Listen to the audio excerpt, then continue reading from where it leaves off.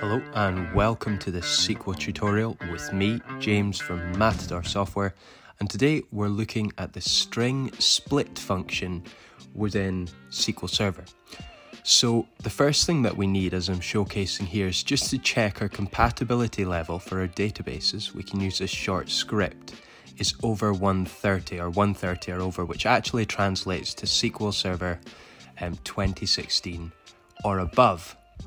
So now that we've done this, we can look at the actual functionality. Now, essentially with string split, what we do is we take a string. Quite often this may be sort of CSV type data, comma separated, a row of values within a string, as I'm showcasing here, or it could be the results from an app, maybe a questionnaire within a source app. Now, there's some things to note. You have to have SQL Server 2016 or above. We do use single character delimiters, and also you've got to be careful with things like leading and trailing spaces because it will spit those back out. But if you can cope with that, then you can have a really performant and useful function here.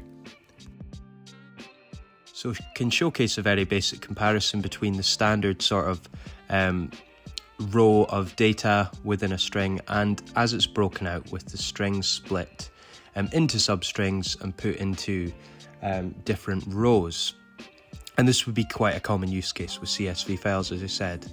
Now, one thing to note as well, as you can see here, I've added in some separate commas, so they will be reflected as an empty space if we populate more than one comma. So it's something to be mindful of, especially if you're taking quite messy CSV data.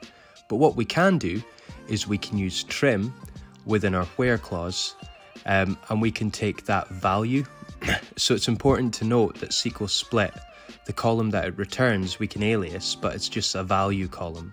And we can say where that's not equal to that empty space, and that gets rid of that sort of nasty output when we have too many commas within our data. So we're now going to move on to a more meaningful example with some stored table data. But in order to piece everything together, our string split is just going to return those values. So the string broken into the substrings. So we need a way to connect this with the other columns that we have available. So we can actually use the cross apply operator, which is like a join, but it returns only the rows from the left table expression if it matches with the right table expression. So we'll see how this works. So we saw that we had some complaints data, likely from the output of an app, and we had those all in one large string across the row, separated by a comma. So let's see how we can intertwine the results of that string split and also connect it up with IDs and departments for a bit more meaningful insight. So again, really the string split populates that value column. We can alias it with complaints, we'll make it a bit more relevant. And then, like I said, we need to use cross apply, that operator, and then the string split function. So we'll take the complaints column and our separator, which will be a comma in this case. Now let's see what happens if we execute that. There we go. We get, by ID, we get those complaints nicely formatted out. We don't have to worry about capitalization. That was part of it, just to show that, make it realistic in the way that people input data. So that's working as we expect, but we didn't have a method within that string split to order it. So we'll just include order by, and in this case, we can just say the department and leave it ascending. So we get human resources where we had 2 complaints in that large string, IT support where we had 3, and sales for 2 complaints. So that's great. Now we can actually, improve on this slightly if we want to by combining aggregate functions with our string split function. So again, maybe we want to view this by department, so we can alias the count of that value column where we're going to use string split as the number of complaints from that complaints tracker table. Again, we need the cross apply to evaluate the sides of the table expressions together, much like we would with a join. And again, string split complaints, and we need to separate by a comma.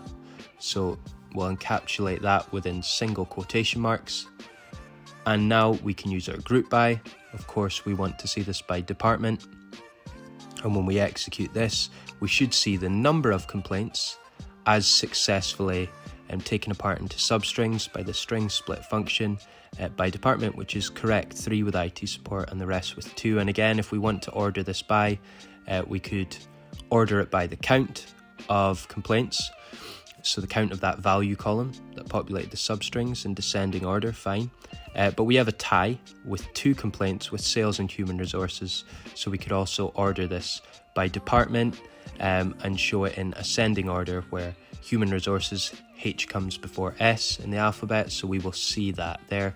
Potentially it's a more relevant piece of data for us to consume. There we go. Very handy function.